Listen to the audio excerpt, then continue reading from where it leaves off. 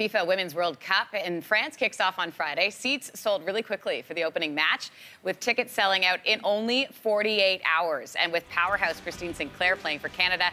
Hey guys, this could be our year. Let's take home the cup. Former Canadian women's national players Clare, Rustad, and Kaylyn join me now. Guys, good to see you this morning.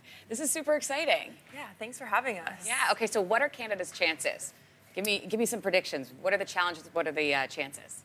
Okay, so it's a complicated question, but I think their chances 4 years ago were actually really good. They had a really clear path to the final and a home crowd behind them. The tournament last time was in Canada.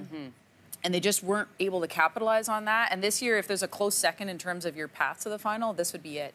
If all the top-seeded teams come first in their group, they'll actually avoid France and the U.S. in the quarterfinals and would meet either team potentially in a final situation. So they'd have to just kind of overcome Germany, and they've done that before. They beat them in the Olympic Games once. It's not insurmountable.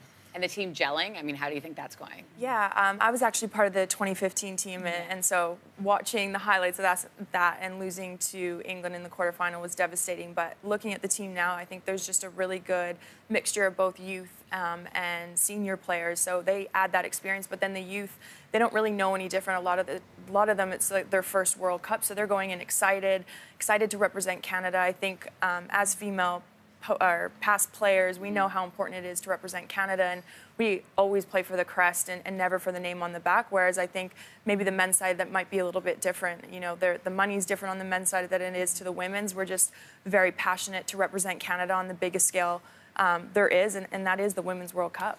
And we talk about mental game. I mean, how big a part of that, of the tournament that is. Talk to us a little bit about how that plays into, you know, having the youth and having some with more experience on the team.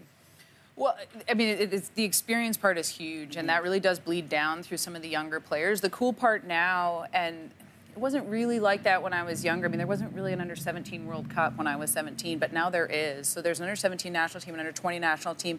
Even the younger players are getting some experience in a World Cup, more professional setting, which is great, and I think it really bodes well when they actually make the senior team. Yeah, exactly. Like Claire just said, I mean, I was part of the U20s, so they did have U20s back in the day, but I wasn't ever, they didn't have a U17 team. So now, I think John Herdman, he came in 2011 into the women's program. He's obviously with the men's team now, but he laid a foundation. Canada never had a foundation. We didn't really have an identity how we played. We were big, strong Canadian girls, and we left everything out on the pitch, and now I think they add a little bit more finesse to that, playing out of the back and having the confidence to do so. And listen, more than, what, 720,000 tickets have been sold so far. That's more than at this stage 4 years ago in Canada. Popularity? Well, in Europe, and definitely, and the professional leagues there are just fantastic, and a lot of the men's teams have women's teams, so they really play off well with each other. And UEFA's made a big commitment to increase the number of women playing, which, in my opinion, could potentially skyrocket a lot of European teams past the Canadians. So it really is a big thing to have that domestic league where players play and keep their names on their fans' minds all the time. Well, it's going to be super exciting to watch. Thanks, guys, for the preview. Claire and Kaylyn, thanks for being here today. Thank you. Now, if you want to watch the complete coverage for FIFA Women's World Cup France, tune into TSN. Tournament coverage starts this Friday on TSN. Now